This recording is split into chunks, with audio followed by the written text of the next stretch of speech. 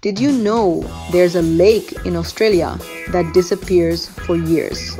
Then suddenly floods without a single drop of local rain? It's called Lake Eyre and it breaks almost every rule of geography. Lake Eyre, also known as Katitanda, is in South Australia. It's the largest lake in the country and sits 15 meters below sea level. But here's the twist. It's usually bone dry, covered in salt. So how does it flood?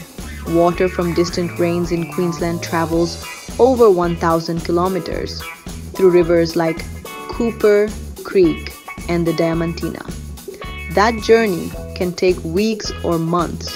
When it finally arrives, the desert turns into a shallow inland sea. And that's not all. Tens of thousands of birds appear almost instantly. Pelicans, banded stilts, and gulls. Scientists still don't know how they sense the water. No alerts, no weather radar, just instinct. Quiz time.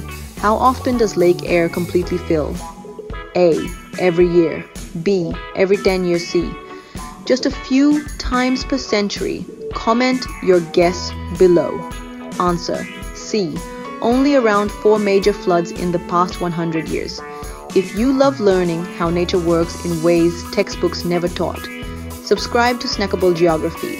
Explore our playlist. Geography, A to Z, snack-sized facts from every country. Hit the next video because this lake isn't the only place rewriting the map.